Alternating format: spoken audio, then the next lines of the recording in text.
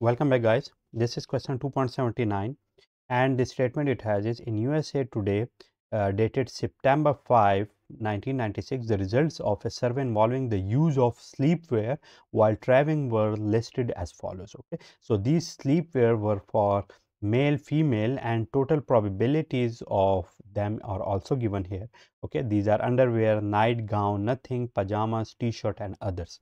So on the basis of it, what do we have to find out? What is the probability that a traveler is a female who sleeps in the nude? Okay, so the solution it has is, this is a solution, and solution of part A is I have to find the probability that female who sleeps nude or in nothing.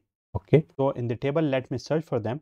So the female column is this one, while the nothing row is this one. This is for the nude. So here we can see that that is basically the entry which it basically crosses. Okay, so now the probability it has is 0.018, and that is basically the solution of part A which we wanted to find.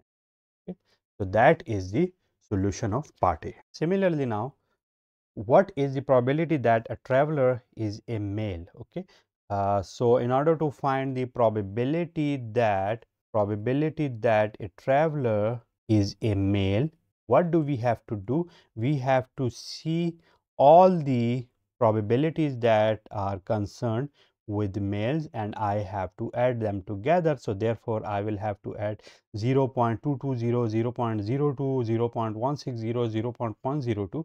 Okay, so let me add them together, and here it would be 0.220 plus 0.002 plus 0.160.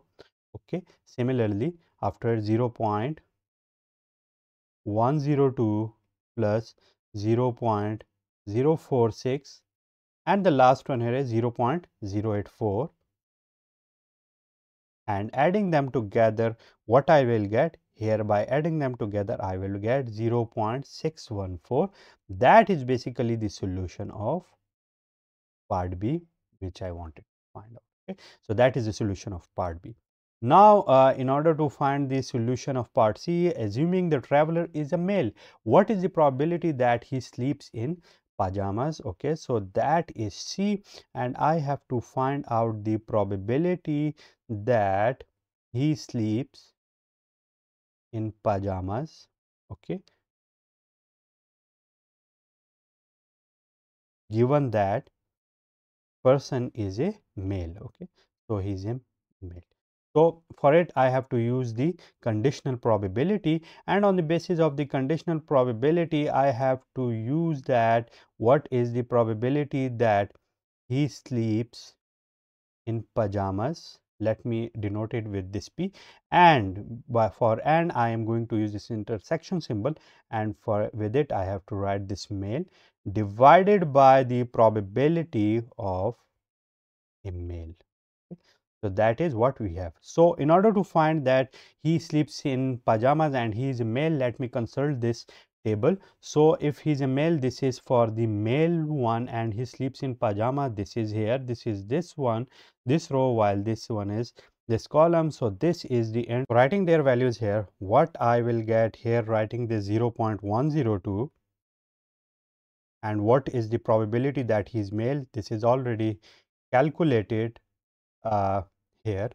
Okay, so that is 0.614. Okay, so dividing it over here, what I will get here 0.166, and that is the answer of my question. Now talking about part D of this question, what is the probability that a travel is male if the traveler sleeps in pajamas or a t-shirt? Okay, so now finding the probability that a travel is male if he wears pajamas, okay, or a t-shirt. So for or, let me write this union symbol, and for t-shirt let me write this T. Okay, so using the conditional probability, what do I have to write here? I have to write the probability that he is a male and he wears pajamas and he also wears t-shirt, divided by the probability that he wears pajamas or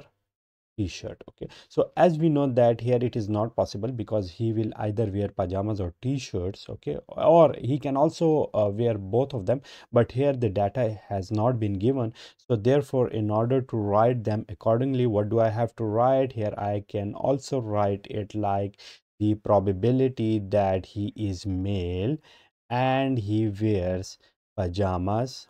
Okay, so this is the probability, or he is male and he wears a t-shirt. Okay, this is the overall probability of this stuff divided by the probability that he wears pajama or he wears t-shirt.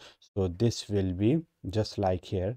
So let me write here pajama or t-shirts. Okay, now let me write them accordingly, because using the unions here can also be write the probability of male and pajamas plus probability that he is male and wear a t-shirt. Okay, divided by the probability that he wears pajamas plus probability that he wears a t-shirt. Okay, so now we have all the data available. If he is male and wear pajamas, so let me see that where this data is. This is written here. If he is male and wears t-shirt, this is available here. Probability that he wears pajama, this is here, and it is also been written here, and probability that he wear t-shirt is also been written here. So let me write these values here. So probability that he's male and wears pajama, so this is now here, and this is 0.102. 0.102. Similarly, the probability that he is male and wears a t-shirt, this is also been given here. This is 0.046. So 0.046, and dividing it over the probabilities which are given. So probability that he wears pajamas, so this is 0.175. Okay, and the probability that he wears a t-shirt, so this is 0.134. Okay, so now adding them and finding the solution of it. So by adding them we will get what? 0.148 divided by 0.309. Okay, and the answer of it would be what? 0.478. Okay, so this is what? This is the solution of this part D, where we have to find out the probability that he is male, if the individual is male, if he wears pajama or a t. Okay. So that's it for today, in which we have inferred some information which is asked from us in this question 2.79. If you have any question, you can ask me in the comment box. So see you soon.